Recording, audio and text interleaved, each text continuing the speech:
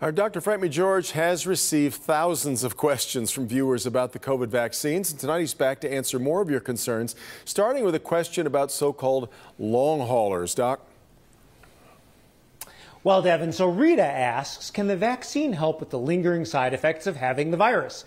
Well, unfortunately, Rita, the answer is no. And big picture, we aren't really even completely sure what factors are involved in some people having prolonged after effects of a coronavirus infection. Now, here are some more of your questions. A viewer asks, have there been a significant number of deaths from getting the vaccine, and if so, why are they not being reported? That's a very fair question now that over 50 million people have received at least one dose of a vaccine in the United States. The CDC published data that's been collected in the vSafe smartphone-based monitoring system and VAERS, the Vaccine Adverse Event Reporting System. For the first month of the vaccine rollout, between December 14th and January 13th, just over 13 million vaccine doses had been administered. In that time, there were 518 serious events in people who received the vaccine who were not long-term care facility residents. Of those 518 serious events, there were 35 deaths, 16 after the Pfizer vaccine and 19 after the Moderna vaccine.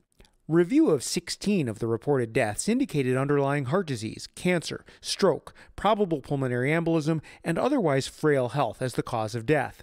At the time of publication, the remainder were still being investigated.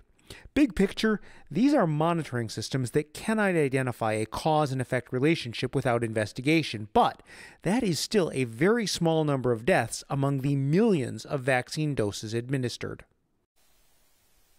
Now finally, Janice asks, if we are already vaccinated with both shots, do you recommend wearing double masks, or will a single mask be sufficient? So double masking reduces the amount of respiratory droplet that are both inhaled by the wearer and breathed out toward other people. If you are fully vaccinated, your chances of being infected or asymptomatically spreading the virus is dramatically reduced. And at that point, it just becomes a question of personal values. Personally, for me, I've been vaccinated, and I only wear one mask in public. Back to you. I know that's a question you're getting a lot. All right, Doc.